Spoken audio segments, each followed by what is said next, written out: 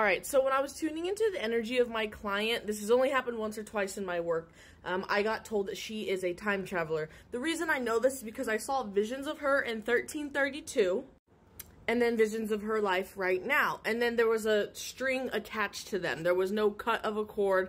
The soul is still in both bodies. What this means is time is an illusion, right?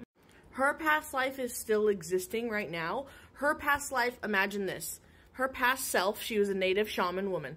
She's in a deep meditation right now, and she's channeling into her future self asking, what do I need to learn in this life, right? And she's actually channeling into the person right now in this current lifetime. And then when my client right now in this lifetime tunes into her gifts and tunes into a deep meditation, she asks her past life self, what can I learn? And they're talking back and forth to each other. So they exist in both dimensions at the exact same time.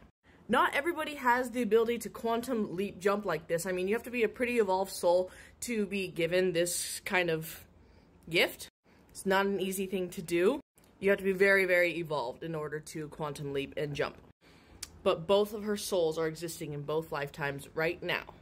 Picture this, like you're just on the phone talking to your past life self. And you're sharing these energetic messages back and forth, back and forth. So right now, in this current lifetime, she is a time traveler. She is from the past because when she's coming to do her work, she's channeling into that energy. She's bringing that knowledge into here. And then she's taking this knowledge and then sharing it back with her past life.